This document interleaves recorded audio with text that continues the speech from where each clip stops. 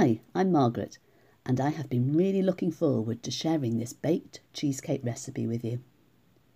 It came from a family visit to New York some years ago, and seems to be requested at most family get-togethers since then. As soon as we tasted it, it was clear that it had to be recreated when we returned home.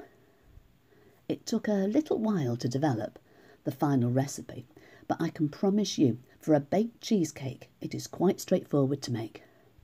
It is my authentic New York cheesecake.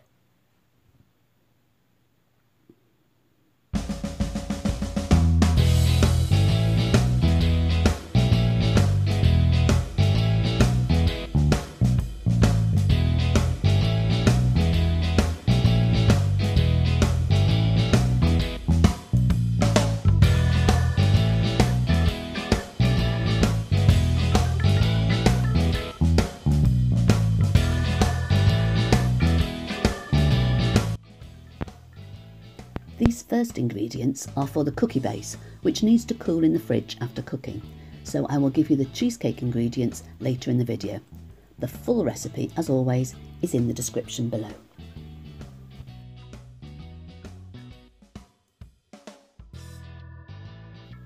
So, when making this recipe, I always double line the tin. The cheesecake mixture is quite thin, so 2 layers of paper will help prevent any leaks while it's baking.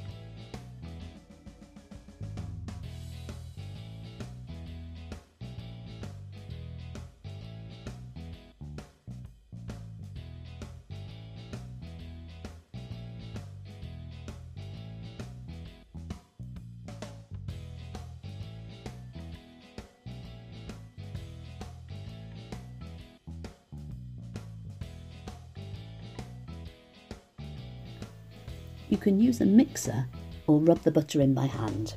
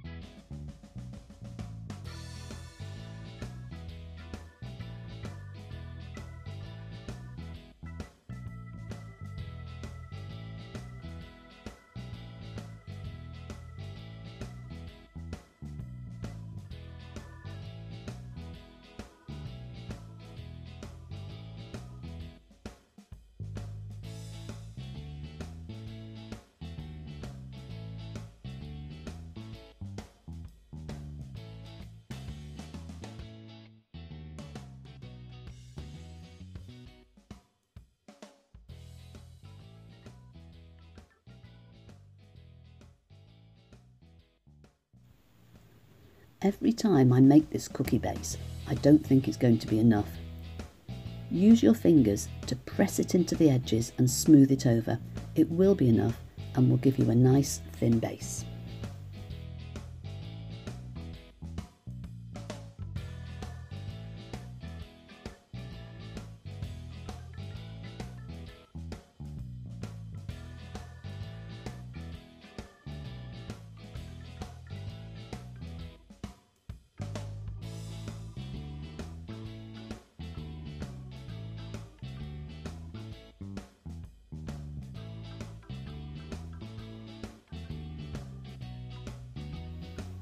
When the base has cooled in the fridge for a little while, you can start the cheesecake mix.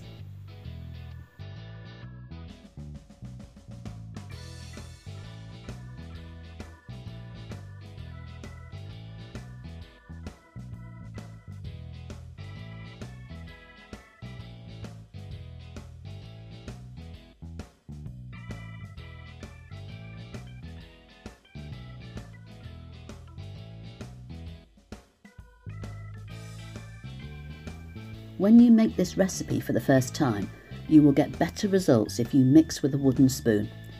Using an electric whisk, you get air bubbles which may spoil the surface of the finished cake, especially at the point where you add the eggs. I spend some time tapping the bubbles out, but you won't have to do this if you use a spoon. I just prefer using a whisk.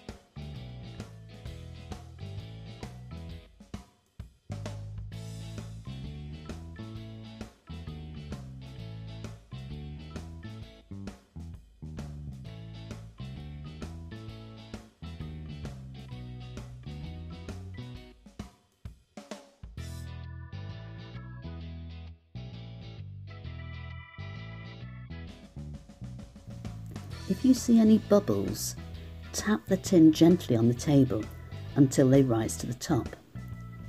If they don't break, use the spoon to smooth over the top and burst them.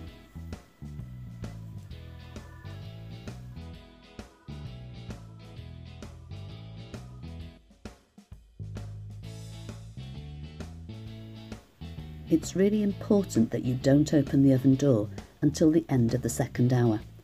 The cake will continue to bake even though the oven is off, as there is still residual heat in the oven.